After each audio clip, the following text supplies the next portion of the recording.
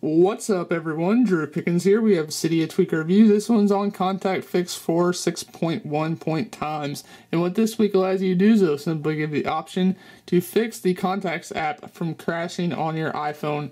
So basically, whenever you simply put in a photo on your phone application, normally sometimes it would crash, sometimes it doesn't. It just depends on how it's acting. Well, with this week Contact Fix for iOS 6, it basically solves that issue.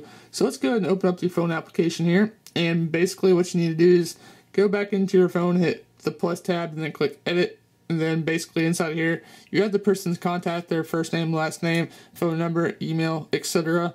And let's say you wanted to snap a picture of them or copy and paste it into the actual phone application itself. So as you can see, normally it would crash right about now, but with this tweak, it actually solves it. So let's just go ahead and take a random photo here. So we'll just take a snapshot of my iMac and go like that. Use.